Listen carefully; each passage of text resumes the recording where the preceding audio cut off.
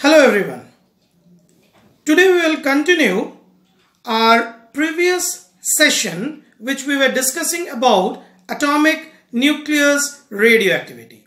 In my last video, I have explained about radioactivity, its decay factors, emission of alpha, beta and the gamma rays. And today we will discuss about nuclear fission and fusion reaction, which is the second and the final part of your chapter radioactivity. So before I move to these two types of reactions, I would just like to give you some more examples on radioactive decay. Let's see some examples, then we will move to nuclear fission and fusion reaction. So let's see some examples. So before we go ahead with examples, let's first see to this note that when alpha a particle is emitted from an radioactive element, say X, your mass number is reduced by 4 and atomic number is reduced by 2.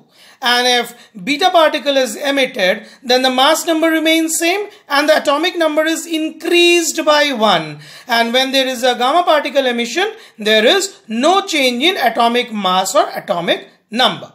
So, see the first example. A radioactive nucleus with radioactive nucleus X with atomic mass A and atomic number Z emits a beta particle and then an alpha particle to form another element whose nucleus is of say Y with atomic mass P and atomic number Q. Now we have to find out the value of P, Q in terms of A and Z. Let's see how we can do it. See, the nucleus is X whose atomic mass is A and atomic number is Z. This is emitting a beta particle. Means here your atomic mass will remain same. Let this be X1. So it's since beta particle is emitted, so the mass remains same, but the atomic number is increased by 1 unit. Then again, so it has a beta particle emission. Then again, there is an emission of alpha particle. So, when there is an emission of alpha particle, the atomic mass is reduced by 4 unit and the atomic number, which was Z plus 1, is reduced by 2 unit. Let this particle be termed as X2 with an emission of alpha particle. Clear? So here what it remains? So this is what is your Y element with P and Q, where P is equal to A minus 4 and Q is equal to Z minus 1. So therefore you have P is equal to A minus 4 and Q is equal to Z minus 1. Clear? Now see the next fill in the blanks where it says that uranium, which is whose atomic mass is 238 with 92 atomic number, when it gets converted to thorium with atomic mass 234, atomic number is 90. That means there is a decrease of 4 unit in the mass number and 2 unit in the atomic number, which is nothing but an alpha particle. And in the second one, from carbon, whose mass is unchanged. See, it's 1414, but the atomic number is increased. Here we see there is an increase in the atomic number. So therefore, this shows the emission of beta particle. Clear? Now moving to the third example, here they have given that there is an atom, say let it be X, whose mass number is A and atomic number is Z. So there is an emission of alpha particle. That means its mass number will become A minus 4 and your atomic number will become Z minus 2 with an emission of alpha particle, which is nothing but an helium atom. Now from there, so when an alpha particle is emitted, next what we'll see, there is an emission of gamma particle. So in case of gamma particle, what we have seen, that there is no change in the atomic mass or atomic number. So it remains same. Then there are two beta particles. Two beta particles are getting emitted. So in case of beta particle, the atomic mass, it remains same. But the mass number or the atomic number is increased by 1 unit. But here we have two beta particles. Therefore, it will be Z minus 2 plus 1 plus 1. So therefore, that is equal to Z minus 2 plus 2 is equal to Z. So here in case of X3, your atomic mass remains A minus 4 and atomic number became Z. Clear? Coming to the last example of this part, here we can see a lot of disintegration and a lot of broken up things. Let's see this example in details. See, in the first part, what we are seeing, that there from uranium-238, an element P is created. Here we will study, or we will also study the name of the elements that are being formed.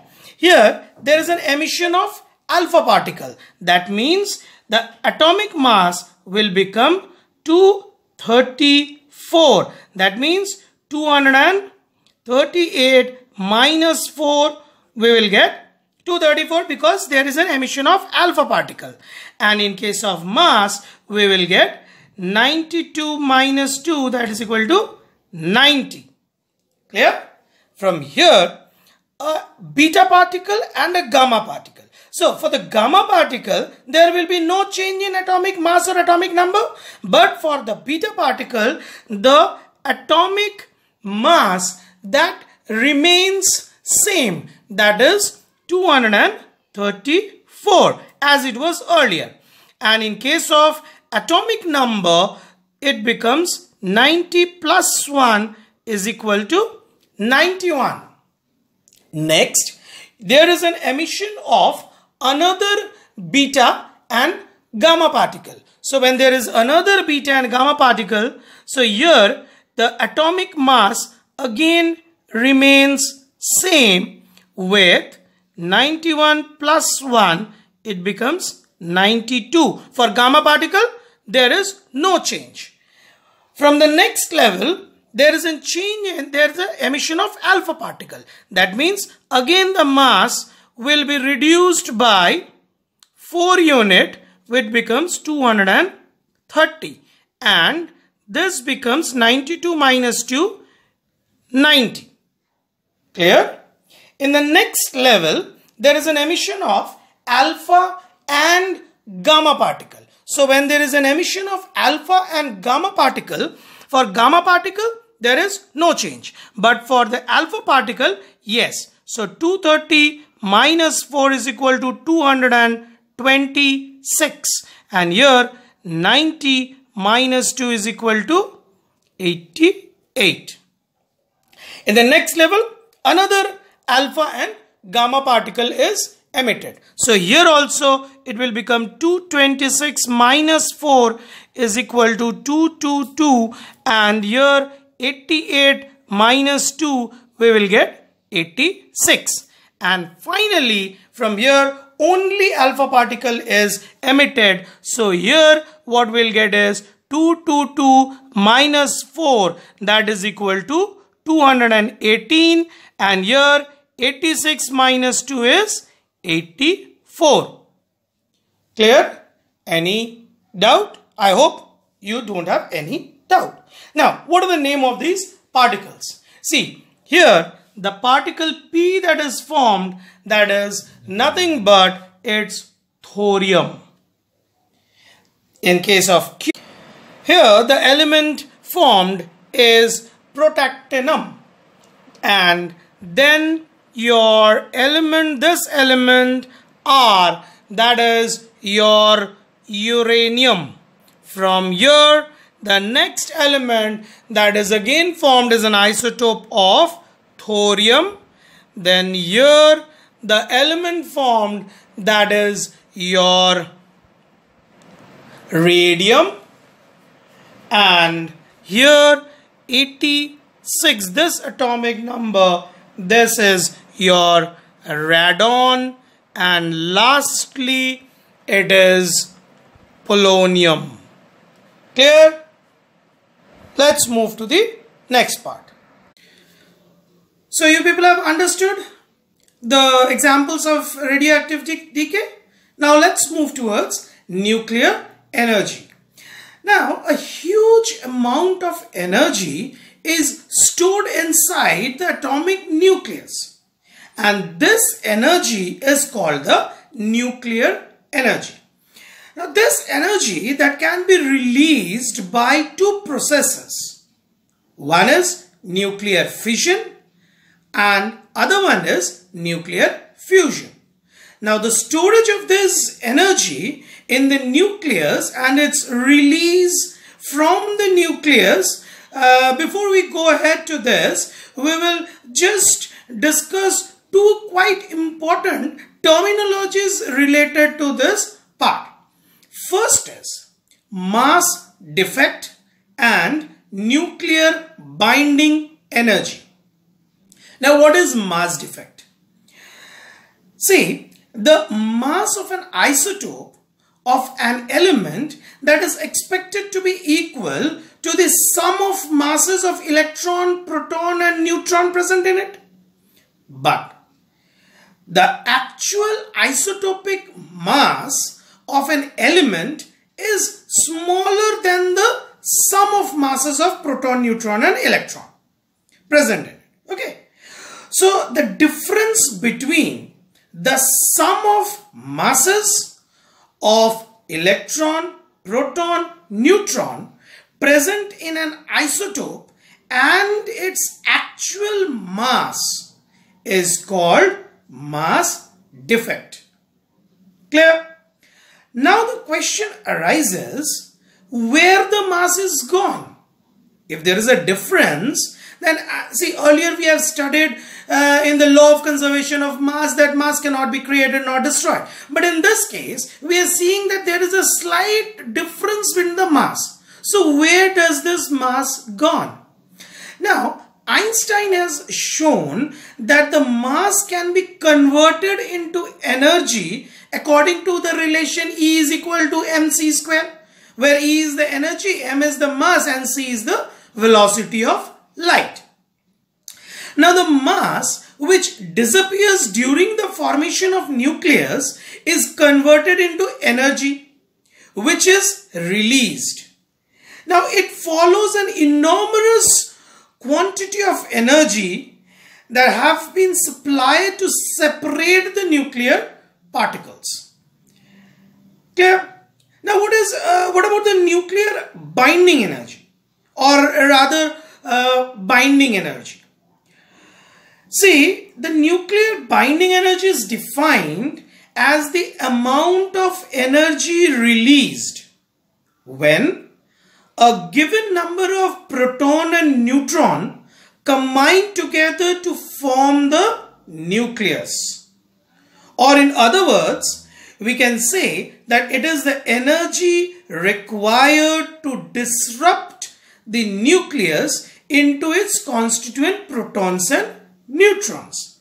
The greater is the binding energy, more stable is the nucleus. Clear? Now, let's discuss about nuclear fission reaction. In nuclear fission reaction, it is a process. See, this nuclear fission and fusion reactions in which we'll broadly categorize. In fission, there's a disintegration of nucleus. Means the nucleus will be broken apart into many other particles or other atomic nuclei.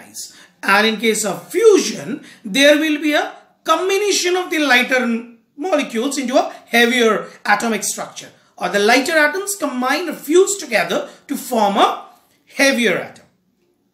In case of nuclear fission reaction, nuclear fission is the process in which a heavy nucleus splits into two lighter nuclei of almost equal size and releases an enormous amount of energy.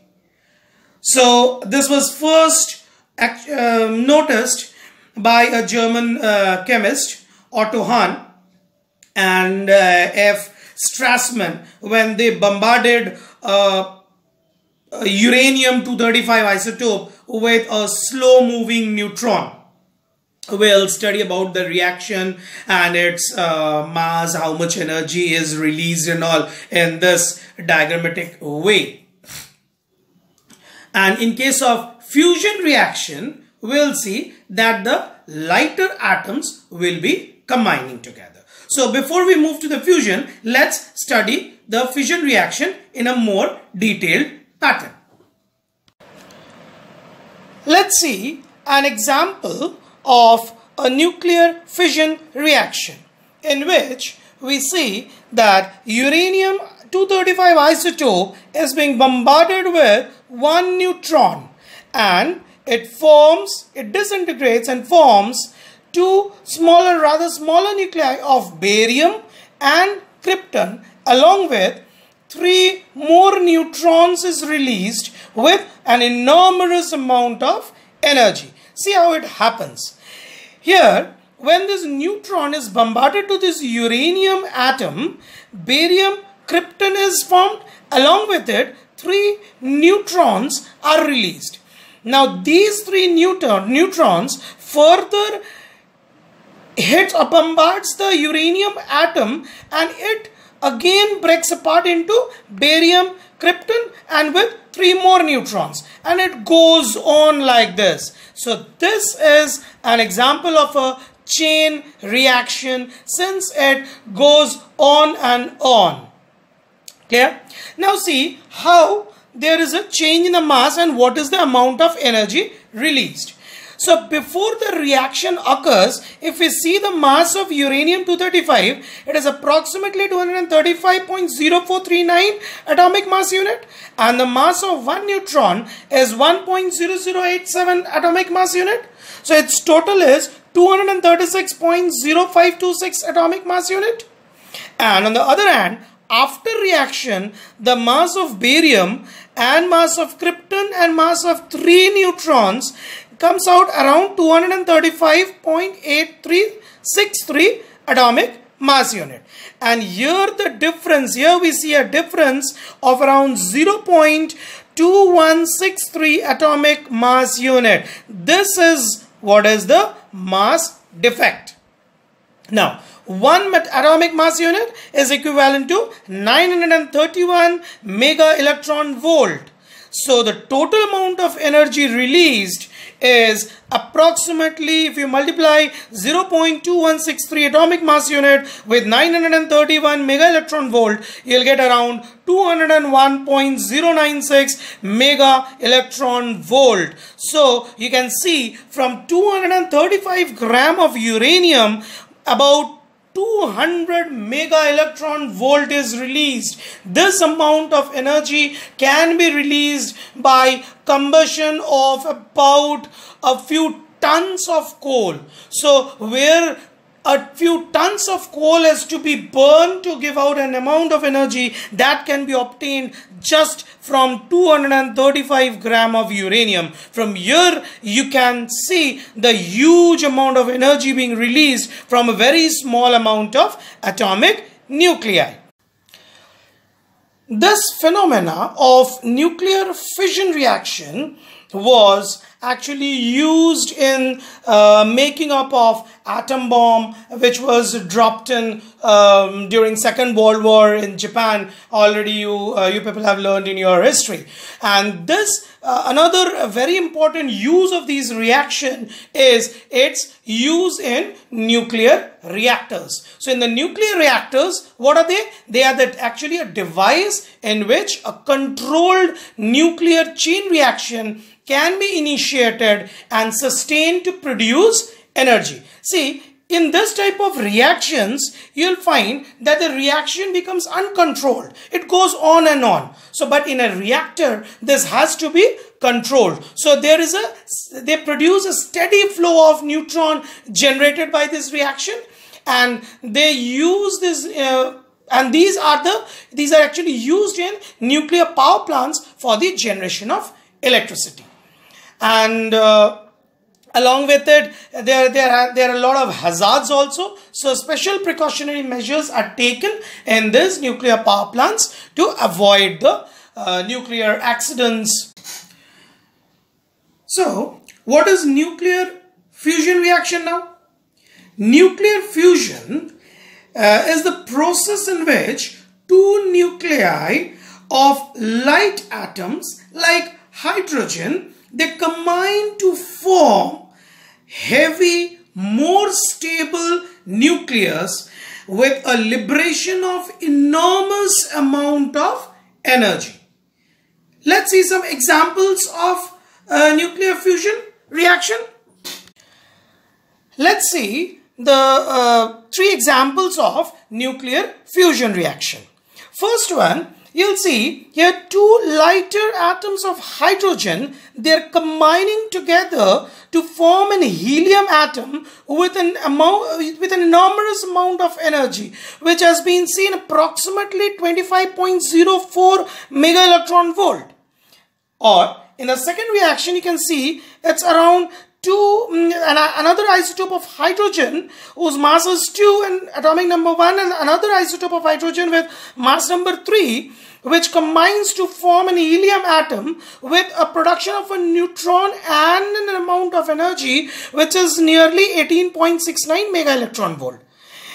In another example, in the third example, what we are seeing over here, there are 4 hydrogen atoms. They are combining together to form an helium atom with 2 positrons and a huge amount of energy, which is approximately 25.69 mega electron volt. And this pretty huge amount of energy is produced, and probably this in stars, suns, it has been assumed that this sort of reactions occur over there. And there is another use of this particular nuclear fusion reaction where people have used it in making hydrogen bombs that are based on the principle of nuclear fusion reactions. This bombs is much more powerful than the atom bombs. So if the fusion reaction can be controlled, then the energy crisis will be met to a great extent. But unfortunately, till date, its control system has not yet developed in the laboratory so that it cannot be used in the nuclear reactors. And another term that is associated with this nuclear fusion reaction will be knowing about it. It's thermonuclear reactions. Now, what is thermonuclear reactions? Fusion between 2 various light atomic nuclei into a single heavier nucleus by a collision of interacting particles at extremely high temperature with the consequent release of a relatively large amount of energy is called thermonuclear reactions. Clear? So you have understood about the nuclear fusion reaction, but one thing you see that great difference between fission and fusion. In fission, it was a chain reaction, but fusion is not a chain reaction. Clear? So you have understood the chapter. atomic nucleus, radioactivity, nuclear energy. And I hope that you people are studying at home and safe at home. In my next video, I'll come up with another topic from your syllabus. Till then, stay at home, stay safe.